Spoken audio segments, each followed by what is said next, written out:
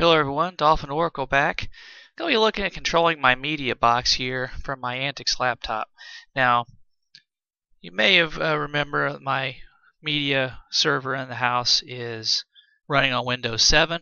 Nothing fancy, it's Windows 7 Home. There's no streaming media or anything. I got one box, one TV, it's all plugged into it. But there is times that it's handy to be able to manipulate the TV to manipulate the computer without having the TV on in the house. I like to do that from my laptop. So we're going to set up what's called a VNC server. And what the VNC server will allow you to do is log in with any standard VNC client and actually use your laptop screen, keyboard, and mouse as if you're on the box. I'll show you what I'm talking about. Step one is to set up the server on the media box. Now my box is Windows. You can get packages for Linux as well. Just search for VNC server in whatever your favorite repository is. But I've already downloaded tighvnc. I happen to like it a bit. So we're going to install that on the Windows box.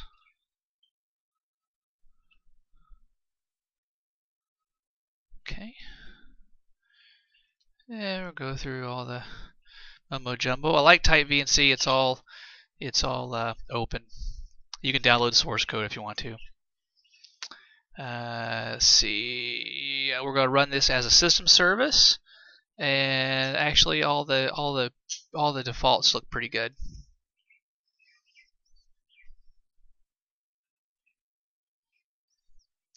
And it's going to go through the thing. It's actually a very small file. And it should be a fairly quick install. Now, you're going to want to have a password. So I'm going to have a password on mine. This is the access password. And you'll have to input this from your client on the other side. And I'm going to change the administrator password so that my youngins don't fool with my settings. Okay. Now, and there it is. We've got a little icon down in the corner. And you can see configuration. But honestly, that's really all you have to do. Now, the tightvnc website, and that's it. Just Google tightvnc; it'll come up. I'll throw a link in the show notes. In fact, I'll go ahead and go there. It's tightvnc.com, and it's going to give you, a lot of information. There's a Java client. There's all sorts of clients, but they also, and I think I've outrun. You go to download now to download it. And you see it's going to say download the DF Mirage driver, and it has a pickup in performance.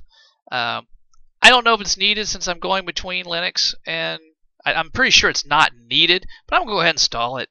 It can't hurt anything. Well, unless I nuke my whole system, but I've never had any trouble before, so we're going to go ahead and install it.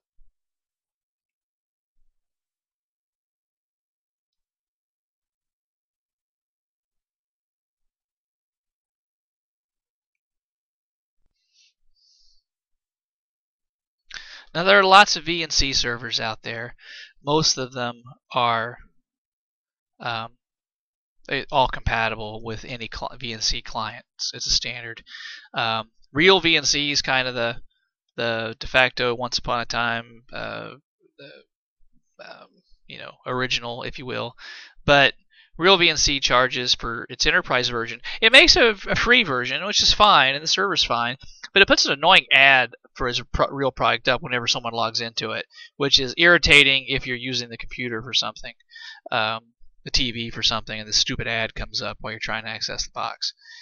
Alright, so I am going to pause here, and I'm going to log in from my Antix laptop and show you what it looks like on that side and show you the Antix clients.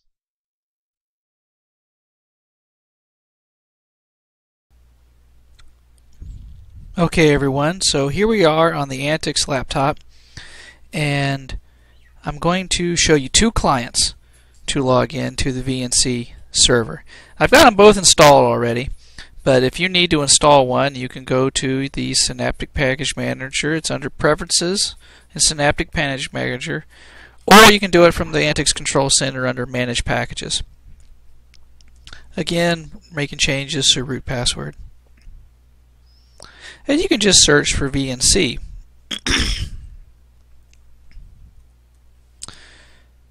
And you're going to see all sorts. You got GTK, VNC, all kinds of VNC. Here's a Java VNC applet.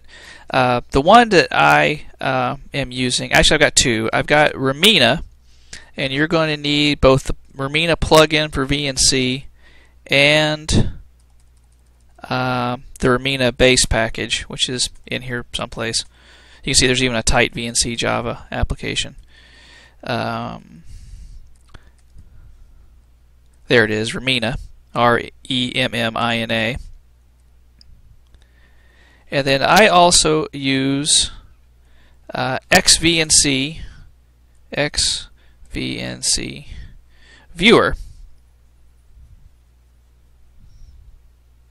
It's actually xtightvnc, but the command is xvncviewer. I'll show you how that works. So now xvncviewer does not have, it's a command line program, but it gives you an X interface for, it's graphical, you'll see it once it comes on. But so I run it from the run line, xvncviewer, and then your IP address. Now it's going to ask for the password. That's the server on the other side, and that is the access password, not the administrator password. And there we are. Now tightvnc by default will remove the server by default will remove the background, desktop background. It saves a little bit of the bandwidth, makes performance a little bit faster. But as you can see, that is the server. Now, I'm not a big fan of VNC Viewer. It works in a pinch, but I have some issues with it. Mostly that it doesn't take advantage of any graphical elements that Linux provides. So that's why I like Remmina. So we'll go to Applications, and once you install Remmina and run the Update menu utility, it will show up under Internet and Remmina. And when you go to set up a connection, and you see I've already got mine set up, when you want to set up a connection, we'll use this for edit. It'll ask for the name, group. You don't really need the group, but you do need the protocol, and by default it actually uses RDP, which is the Windows Remote Desktop Protocol. If you've got Windows Professional laying around, this will work fine for logging into a desktop. However, Windows Home does not have that, so hence that's why we need the VNC connection. Then down here you put your server here, a username if you have one. Ours does not. Password. And that's our password. Again, that's the login password, not the administrator password. Color depth. These are situations that are good with tightvnc that allow you to speed things up a little bit.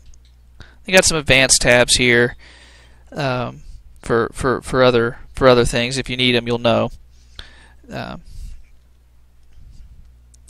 then you just click the button here to connect. And there we are. And you see, this one has actually scaled to my desktop. But it works just the same. This is great if you need to rip a DVD. You can do it from your Antix box to your other machine and then leave it. And you can check it from wherever you are. There are VNC clients for your Android phone even that you can use to log in, or your iPhone, whatever, or your tablet. You've got other settings up here for full screen mode.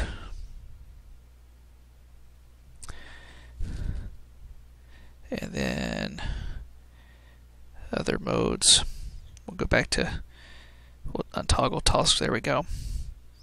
Now tightvnc does allow it is a little cruddier quality. If you use real VNC server, the quality is actually very good, but it's slightly slower. It's a little laggy. This is almost like being in front of the machine. And it works over your home network. Can this be set up over the internet? Yes. Do I recommend it? Not so much. Use something like LogMeIn or something like that or even TeamViewer to do those kind of remote connections. Those are going to be slower because of internet lag. On your home network, VNC works fine. Tips, tricks, how-tos. Go to antix.mepis.org. Throw us up a post at antix.freeforms.org. We'll see you there. This is Dolphin Oracle signing off. Have a great day.